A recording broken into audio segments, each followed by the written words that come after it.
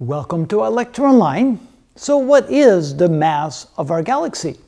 Well, it turns out that the estimate has gone more uncertain, has become more uncertain than it used to be. It used to be a fairly straightforward answer because they had estimated the number of stars in our galaxy to be about 250 billion.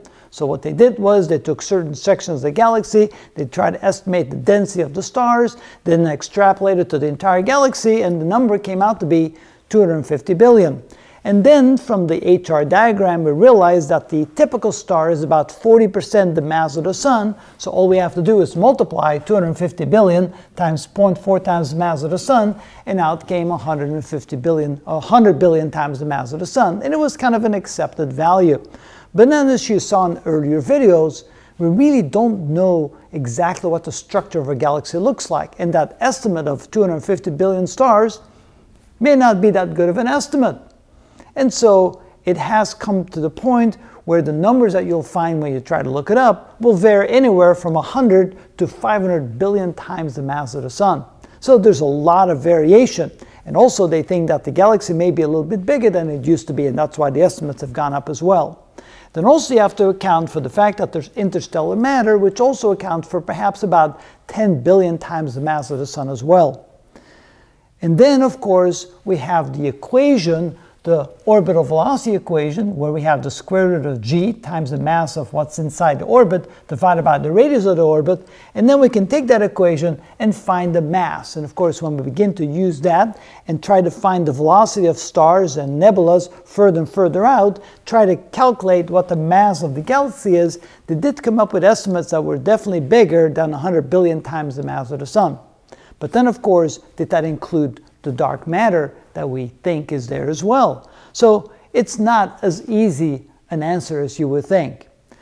Definitely you can say that it's probably at least 100 billion times the mass of the Sun, perhaps more. Is it 500 billion? That's probably way on the high end of the estimate. I don't think it's quite nearly that high.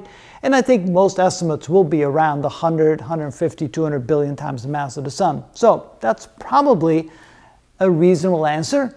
As you can tell, it's a lot more difficult to figure out the mass of our own galaxy than to figure out the mass of galaxies around us, which we can see and photograph and estimate much better because we have much better vantage points on what those galaxies look like than our own. So, turns out, if you were to answer the question, you said 100 billion times the mass of the Sun, you're probably pretty close to what we think it is.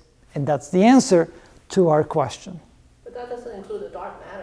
It does not include the dark matter. And I believe that when the estimate says 500 billion times the mass of the Sun, that they probably are including the dark matter as well. Because the dark matter is more than the visible matter. The dark matter is estimated to be about 5 times the visible matter, right? So yeah, and it doesn't always say, when you look up the answer and they say 500 billion times the mass of the Sun, it doesn't say, oh, that includes 100 billion times the mass of the Sun because of visible matter, and then 5 times as much for the dark matter or something like that. So yeah, it's not as clear cut as you would think.